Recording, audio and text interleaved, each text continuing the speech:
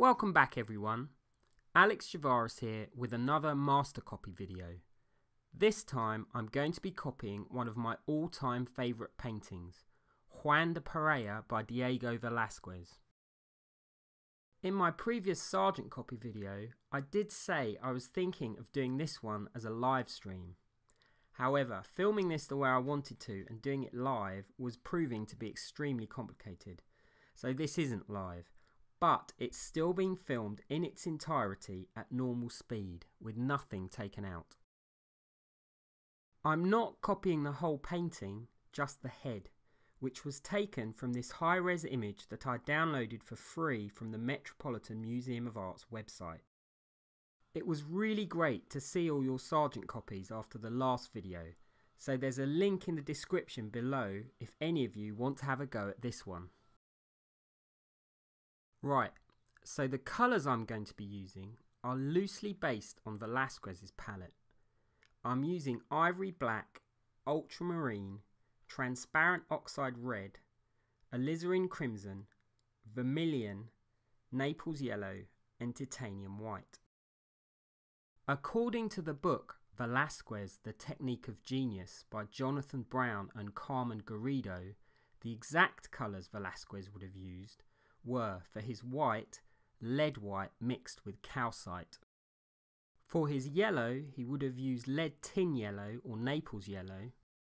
He would have had vermilion as an orange, red iron oxide and red lake for a darker red, azurite or lapis lazuli for blue, brown iron oxide, and it says a black of animal or vegetable origin.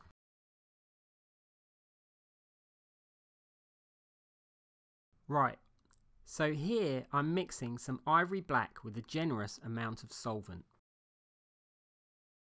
And I'm going to start by toning my canvas.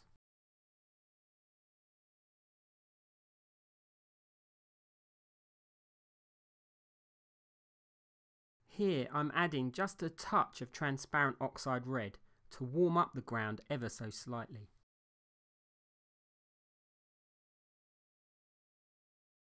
The surface I'm using for this demo is some oil-primed linen by a company called Russell and Chappell. I don't normally use pre-primed linen, I make my own because it's cheaper. But because I actually live quite far away from my studio at the moment, the current lockdown has meant that I haven't been able to go there as much. So I don't have any of my own canvases, but fortunately I've still been able to order this stuff online. And it's a nice surface. A lot of artists prefer working on a more absorbent surface, but I actually like the slicker surface of oil prime linen. If you're used to a more absorbent surface, the paint feels like it's harder to control, but I find the fact that the paint slips around more means I can do more with it. The brush I'm using for this wash is a large soft-haired brush. One of the Master's Choice series by Rosemary & Co, and it's probably the most expensive brush I own.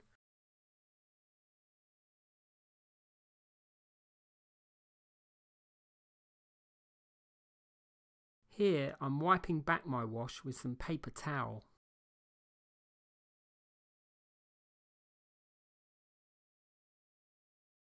Once the wash is down, I'm ready to start mapping out the head. Here I'm using a soft-haired Eclipse Coma brush by Rosemary & Co and some transparent oxide red. The reason I'm using a soft brush for this is because my ground is still quite wet. As I'm working at home and not in my studio, the solvent I'm using is a product called Zest-It, a citrus-based solvent which is much safer to breathe than the turpentine I normally use. However, it takes longer to evaporate and has a slower drying time. I could have wiped it back more, but that would have made my ground much lighter, and because this painting has a dark background, I decided to leave it.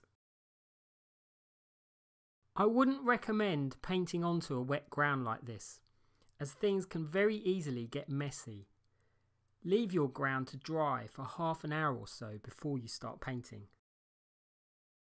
Because this is a demo, I don't have the luxury of waiting, so I just have to get on with it.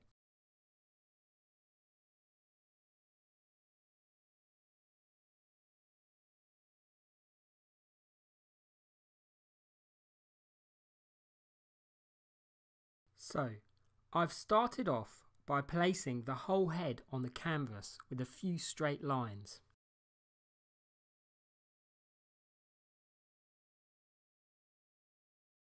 Next, I'm placing a vertical centre line that runs down the middle of the face, down through the bridge of the nose and the middle of the mouth. This centre line will act as a guide for placing the features. If you've watched any of my other portrait demos, you'll have seen me start this way before. In fact, I've made a video about using these centre lines called How to Place the Features in a Portrait. I'll put a link in the description.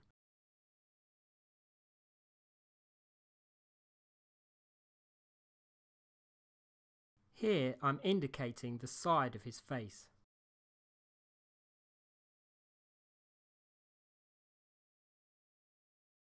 And here I'm guessing where the top of his skull might be. Now, halfway in between the top of his skull and his chin, I'm placing a horizontal centre line for the bottom of his eyes. And here's a line for his nose.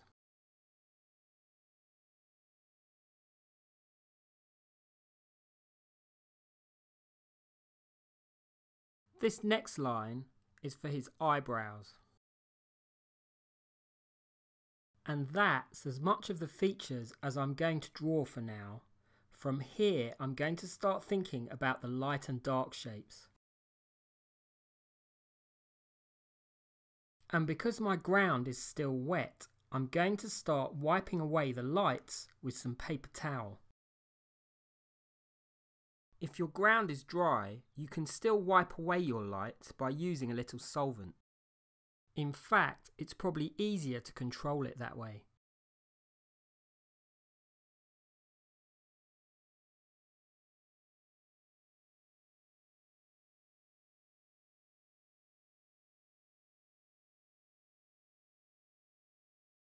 Here I'm starting to map out the light shape on the front of the left cheek.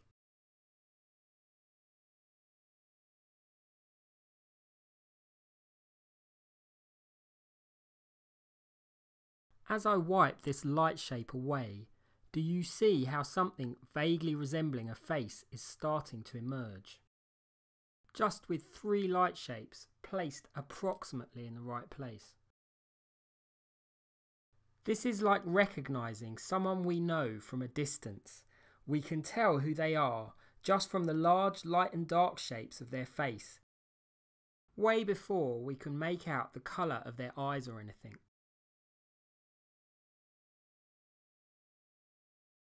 Starting in this way, simplifying your subject into large light and dark shapes, is an optical approach to painting. It works the same way our eyes work. Everything we see is made of light. All the complex visual information the world presents us with are shapes projected onto the backs of our eyeballs. So when we paint, we're not actually painting an object in front of us, but rather we're painting the shapes light makes on the backs of our eyes. This is why it's possible to create the illusion of a 3D world just by fitting flat shapes together on a canvas. Now, it's rather appropriate while we're on this subject that I'm copying a Velázquez painting, because it was Velázquez, along with other artists during the Baroque period, who discovered this optical approach to painting. Back in Velázquez's day, they didn't have the scientific knowledge we do today. They didn't actually know what light was, and they didn't know how our eyes worked. Up until that time, for the many thousands of years human beings have been painting, artists thought of the world in terms of form. By that I mean objects in space, rather than phenomena of light. So everything they did was about structure. Obviously, this didn't mean they weren't able to produce outstanding works of art. Much of it, like Holbein for instance, superbly realistic. What it meant was that up until the Baroque period, artists thought in terms of line. So in much of the work they did, their shapes are still delineated. But during the Baroque period, a generation of artists, heavily influenced by Caravaggio and his use of light and dark chiaroscuro, started to observe the behaviour of light much more closely. They gradually became less reliant on their knowledge of form and started to paint what they actually saw. With Velázquez, you can actually see how he develops this knowledge when you compare his early paintings with his later work. And this painting in particular of Juan de Pareja, alongside another he did at the same time of Pope Innocent X, are widely recognised as landmark paintings in the development of Velázquez's technique, when he perfected what was called his manera abreviada to describe the looser, more painterly brushwork and soft edges he used to achieve his breakthrough in realism. And it's an incredibly lifelike portrait.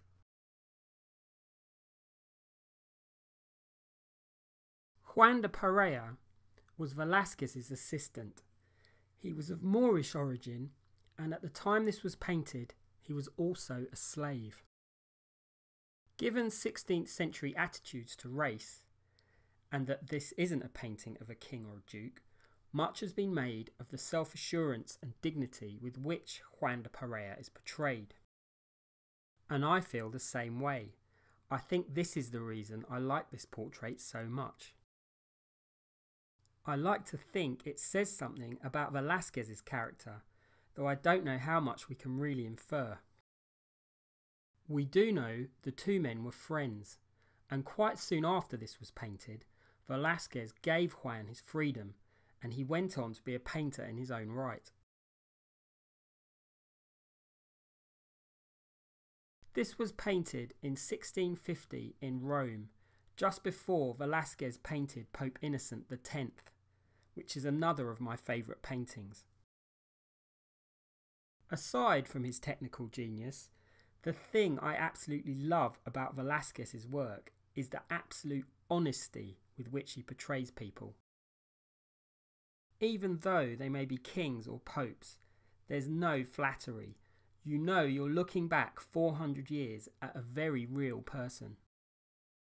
With Innocent X, we see this ruthless gangster who looks to me like he might be one of Gene Hackman's ancestors. You just know he'd have you gruesomely tortured and burned at the stake without batting an eyelid. Apparently, people were shocked at the time at how ruthless Velázquez had made him look, but the Pope loved it and hung the painting in his visitors' waiting room in order to intimidate his guests. So that's 16th century popes for you. Anyway, I'm not the only one who loves these two paintings. They are both widely acknowledged as two of the finest portraits ever created. And because of his technical genius, Velázquez has been called the painter's painter.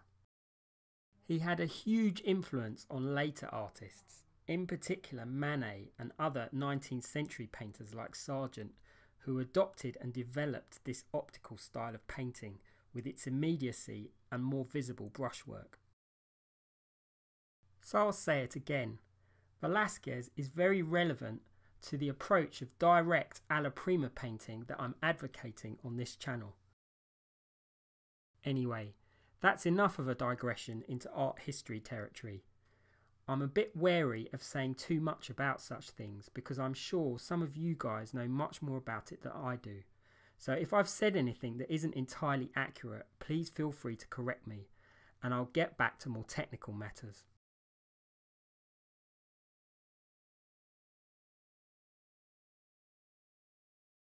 As you can see from the last 10 minutes or so, I've been correcting and adjusting my light shapes.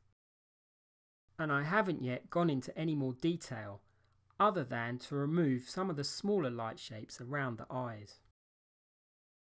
What I've been doing is fine-tuning and adjusting my light shapes, comparing their height and width, looking at the rectangle of the forehead and asking myself if it's too wide or too tall.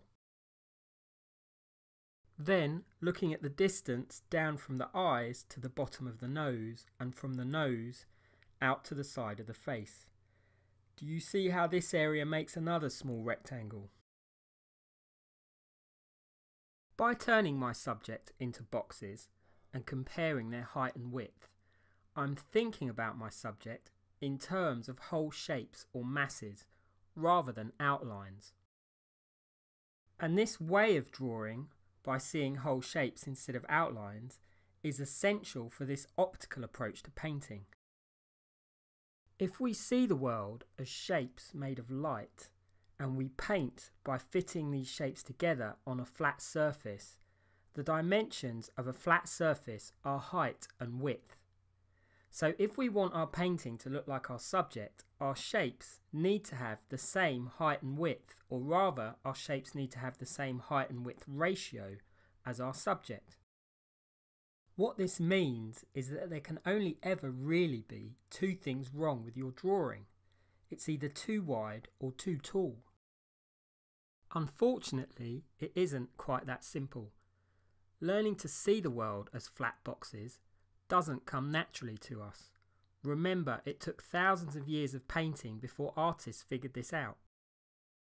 We naturally tend to think of the world as objects in space that we can touch. So we draw an outline because we know it's there, rather than what we actually see. We're also hardwired to focus on details. In our everyday lives, we're always looking for specific things, like an item on a supermarket shelf or the number of a bus we're waiting for. Our survival depends on specifying rather than unifying. So learning to recognise the large shapes that make up your subject and ignore the details, to see the whole before the parts, takes a lot of practice. In fact, I still often find myself getting caught up in detail. So in that sense, painting is a bit like a mindfulness exercise, where you're constantly catching yourself, focusing on detail, and you have to bring yourself back to the larger shapes. And this ability to simplify your subject into larger shapes really is the key to this optical approach to painting. Now, if any of you guys want to learn exactly how you go about simplifying your subject into large masses and how you draw with them, parts 1 and 2 of my Introduction to Mass Drawing course are now available to watch on my Patreon channel. I apologise for the blatant plug, but I'm very proud of this course. In it, I use a series of really simple exercises to show you exactly how all this stuff works. I honestly reckon it's probably the most valuable teaching I have to offer.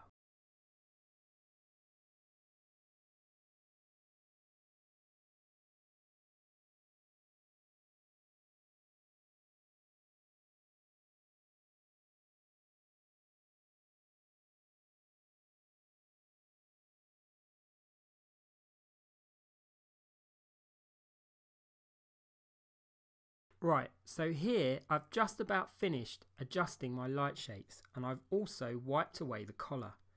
I'm now ready to go in with colour. If you've watched any of my other portrait demos, you'll have seen I often start by massing in the lights with a flesh tone. But with this portrait, because the shadows are so dark, I'm going to mass them in first, transparently.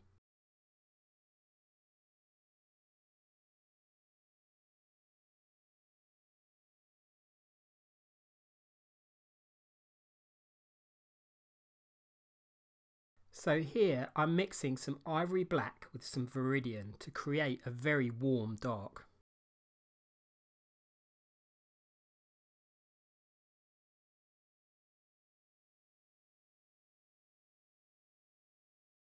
The brush I'm using is a long-haired synthetic brush called an Eclipse Coma by Rosemary & Co. I'm using this brush because my ground is still quite wet, and the soft hairs of the Eclipse Coma enable me to place my shadow colour on top without disrupting the wet paint underneath. This is what soft-haired animal or synthetic brushes are good for when you're painting onto a wet layer of paint underneath. Though this can still be quite tricky because as you apply the paint you need to press quite lightly. I also find softer brushes are good for the transparent darks because they apply the paint quite thinly and evenly. A build-up of paint in the darks can be distracting because the darker colours reflect more light, and as they get thicker you'll start getting glare off the strands left by the brush. This is also why you'll notice all of my brush strokes in the darks are in a downwards direction. Horizontal brush marks in the darks will also give you glare. Now, you definitely don't have to use softer brushes to mass in transparent shadows like this. You can do it very easily with just bristle brushes. And Velázquez certainly didn't use all the fancy Rosemary & Co brushes that I'm using. Though it helps, if you're using bristles, that the surface you're working on is reasonably dry. Another thing to look out for is not going over the same area again and again, because the stiffer hairs of the bristle will lift off the paint underneath. Generally, opaque colours, for example any mixture with white in it, are more forgiving when it comes to building up paint and can be easier to manipulate. But there's something about the warmth and richness of colour in these transparent shadows that can't be achieved with opaque paint, particularly for the very dark shadows of these high contrast Baroque paintings. Now, I'd like to point out that at this stage I'm not yet using any medium. Velázquez, however, would have painted these shadows with glazes, diluting his colours with oil to make them more transparent.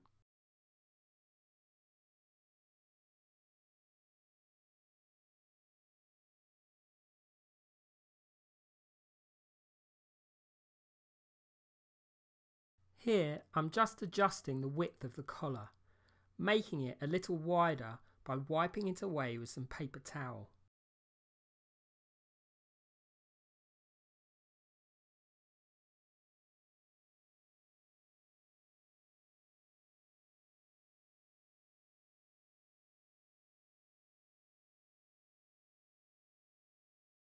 Next, I'm mixing an even darker colour for the hair, using ivory black and transparent oxide red.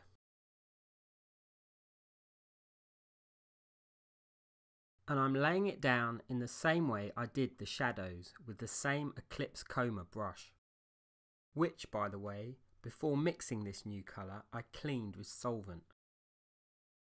In order to keep your colours clean, it's important to remember that each time you mix a new colour, you try to use a clean brush, either by cleaning the brush you're using in solvent or by grabbing a fresh one. Right, here I've decided to make my hair colour a little cooler.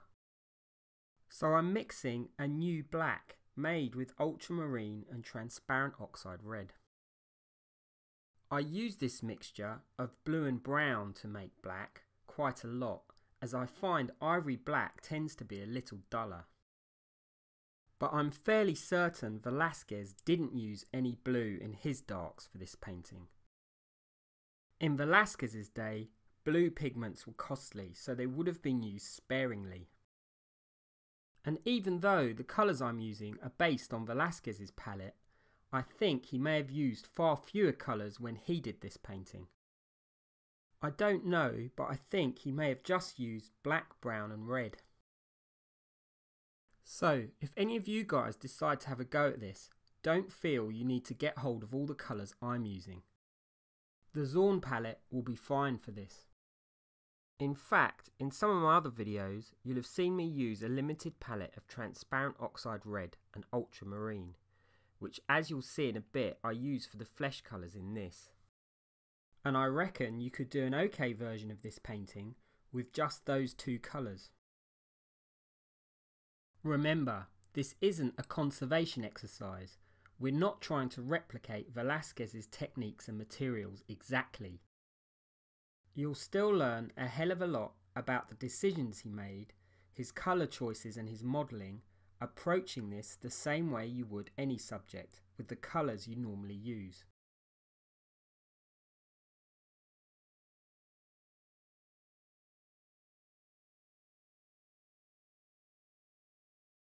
You can see, now that I'm massing in this really dark colour, I'm starting to get some slight patches of glare.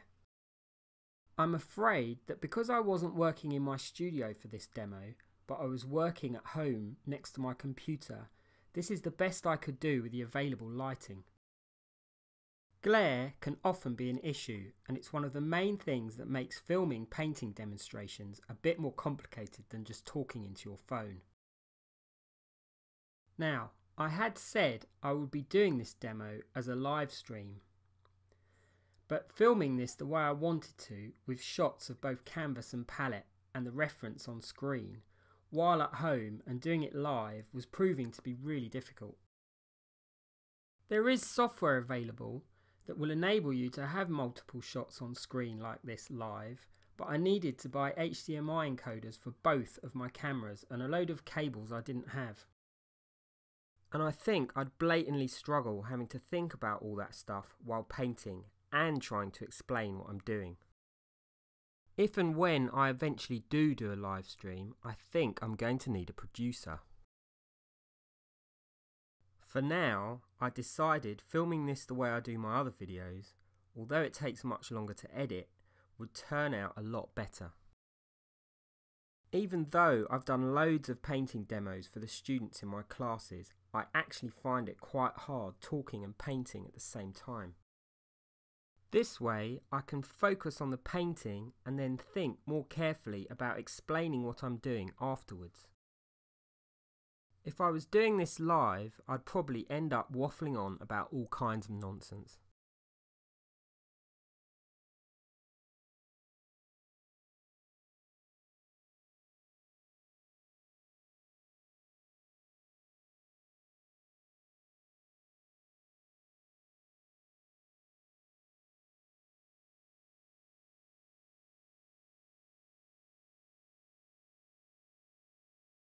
So here, I'm lightly brushing over my darks with a soft dry brush to smoothen out any brush marks, as they were starting to look a bit busy and distracting.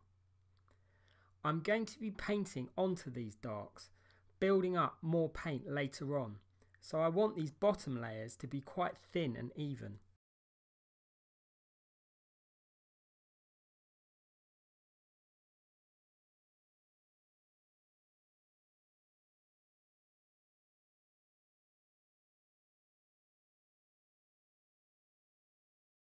Here, to make the darks even thinner, I'm going to scrape them back with my palette knife.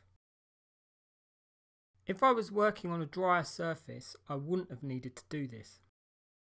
I could have just rubbed my darks thinly onto the canvas using a bristle brush.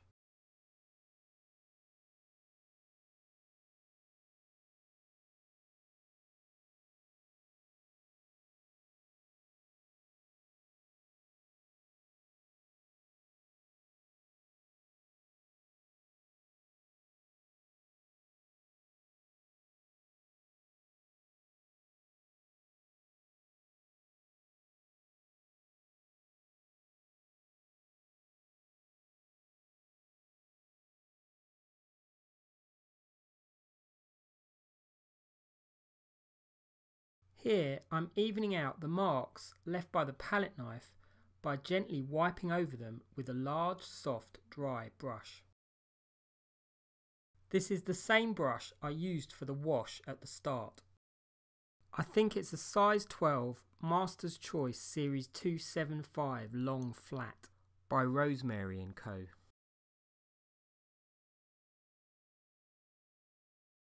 Here I'm just adjusting the shape of the hair by wiping it back with a paper towel.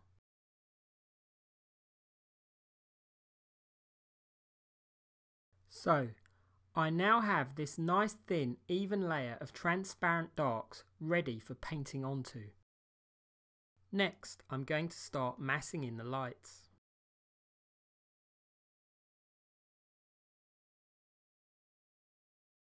Here I'm mixing a flesh tone made of transparent oxide red, titanium white and a small amount of ultramarine blue to cool it down slightly.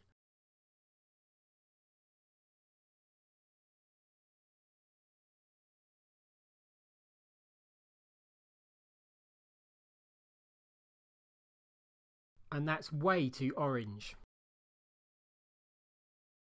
It's a really easy mistake to make your flesh colours too bright and saturated.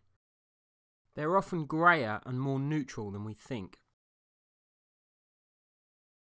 So here I'm greying down my flesh colour with more blue and white.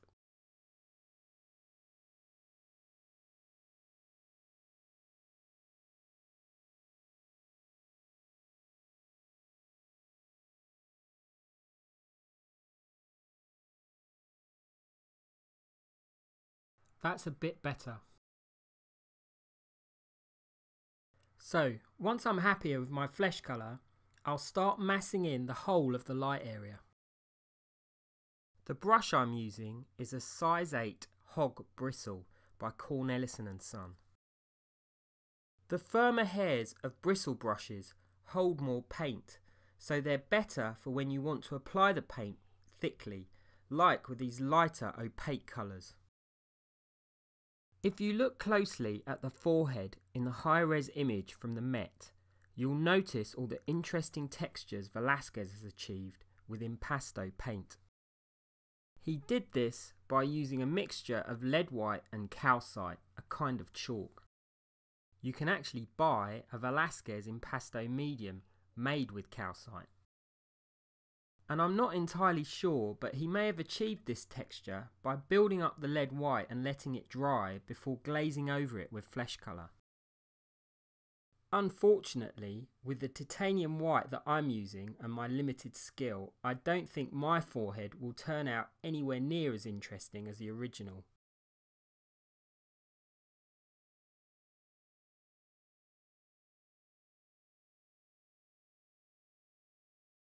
Once the lights have been massed in, I can see that my flesh colour is too light.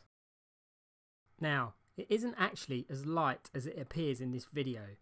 The exposure on the camera is making it look even lighter, but even so, I'm still going to have to darken it.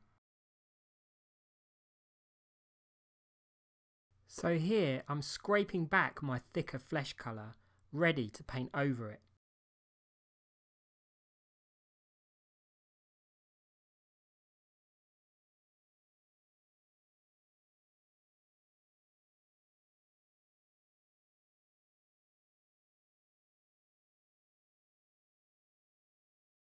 And here I'm mixing a darker version of my flesh colour by adding more transparent oxide red and ultramarine.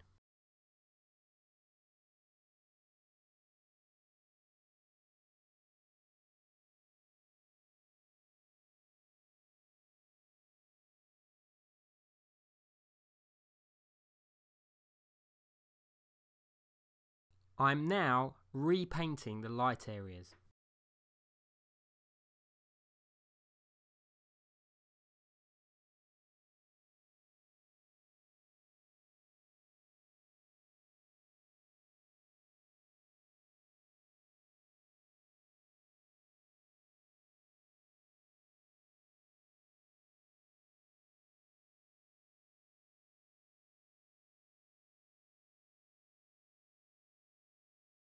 With my overall flesh colour finally established, I'm next going to start thinking about the highlights. Here I'm mixing a cooler, lighter highlight colour simply by adding white to my main flesh colour.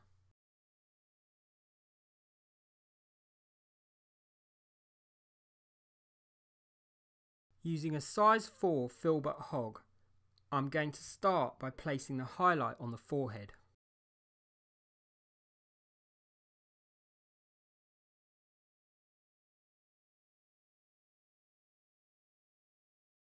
Here I'm using the back of my brush to scratch out the really bright highlight just above the brow.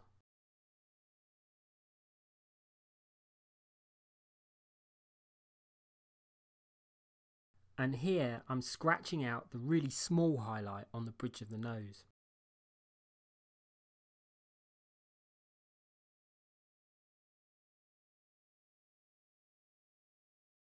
This lines up right underneath the left edge of the highlight on the brow.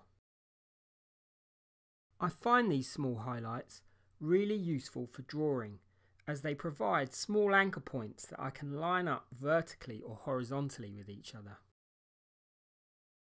And the small highlight on the bridge of the nose, as you will see, is a really key landmark for placing the rest of the features.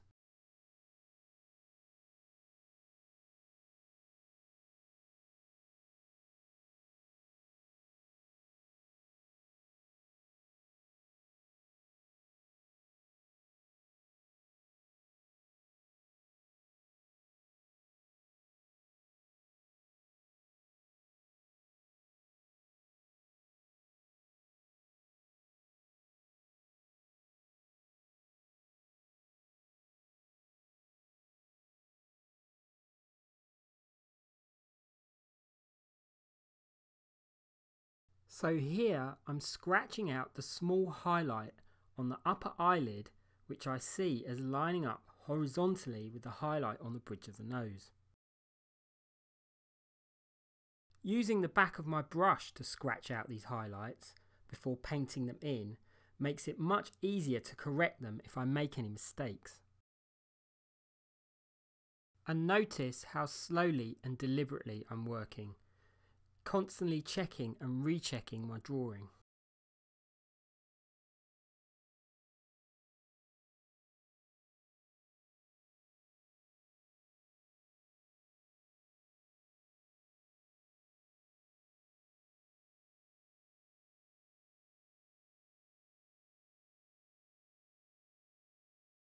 Right, here I'm placing the highlight in the corner of the eye, right under the right tear duct, which I see as being at a 45-degree angle down from the highlight on the bridge of the nose.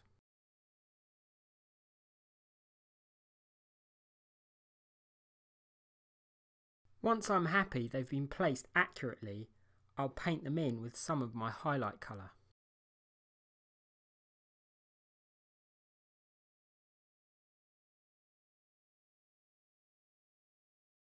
Here I'm double checking the highlight in the corner of the eye.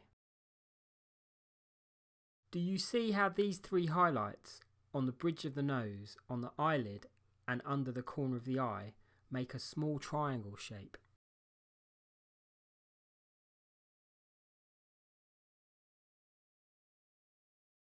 Here I'm placing the highlight on the tip of the nose, which lines up vertically underneath the corner of the eye. And here I'm placing the small highlight on the cheek just to the right of the nose, which lines up right underneath the highlight on the upper eyelid.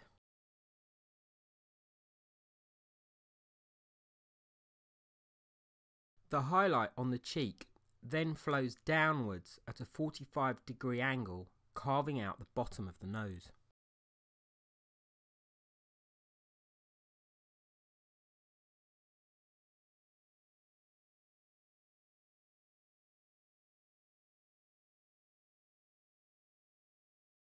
I'm now scratching out the highlight above the left eye, which again lines up horizontally with the highlight on the bridge of the nose.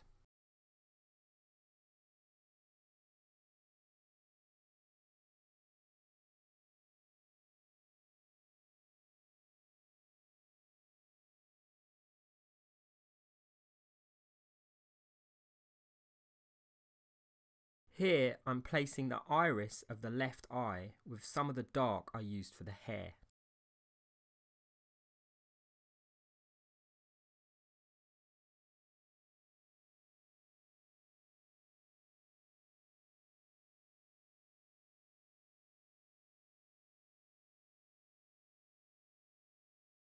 And here I'm scratching out the highlight in the corner of the left eye. Notice how the highlights in the corners of the eyes and the bridge of the nose make another small triangle shape. When I draw, I'm always on the lookout for these small geometric shapes. So, now that I have all of the highlights placed accurately, I'm ready to paint them in with some of my highlight colour. Do you see how I'm using the highlight to carve out the nose?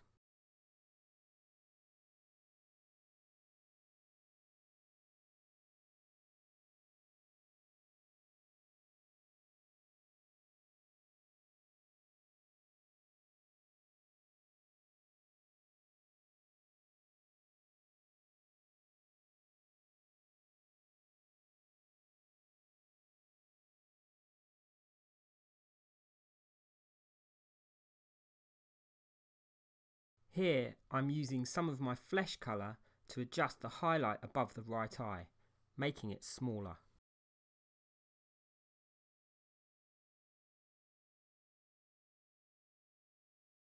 And here I'm placing the highlight above the left eye.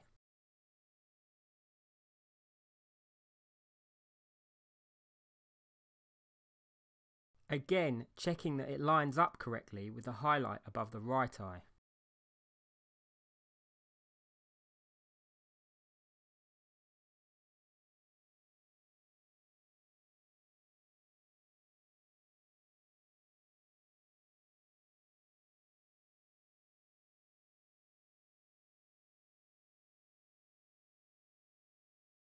Right, here I'm mixing a new mid-tone colour.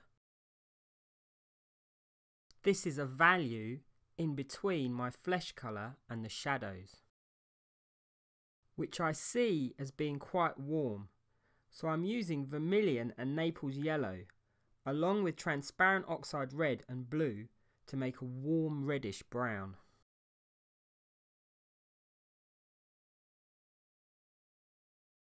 Here I'm using my new mid-tone to mass in the side plane of the nose, which I see as lighter than the shadow.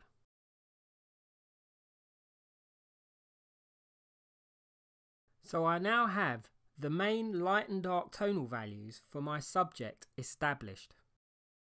I have the darks, the shadow and the hair, a mid-tone for the transitions in between the shadows and the lights, my flesh colour, which is the main light, and finally the highlights. And do you see how, even though it needs a lot more refining, with just these four main values I have something that looks a lot more 3D than the flat shapes I had previously.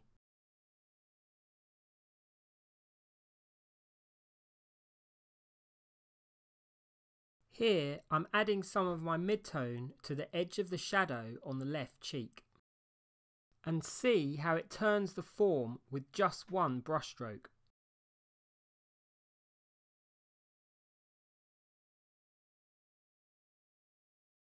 This is just like a sculptor with a block of marble. A sculptor will start by carving out the big planes of an object before refining and smoothing it out by chiseling away smaller and smaller planes.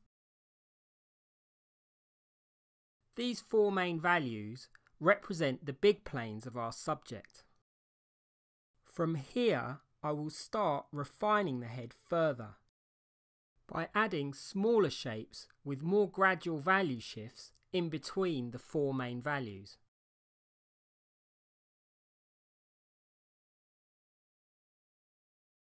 So, this is the blocking stage of my painting, complete. The blocking at the start is the most important stage of a painting because it's at this stage that I establish the large masses. From here I can proceed to the refining stages. This is how I start all my paintings. Whether it's a quick study or something I'll be working on for weeks, I'll aim to get the blocking done within the first hour or so.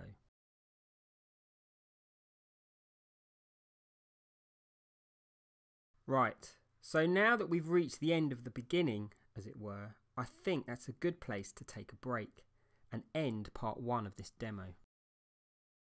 In part 2, I'm going to start work on the eyes, which hopefully I'll have finished editing by next week. In the meantime, I hope you guys enjoy this video and that it gives you something to keep you occupied with everything that's going on. All your comments and support have certainly been helping me at the moment. So, take good care of yourselves and thank you for watching.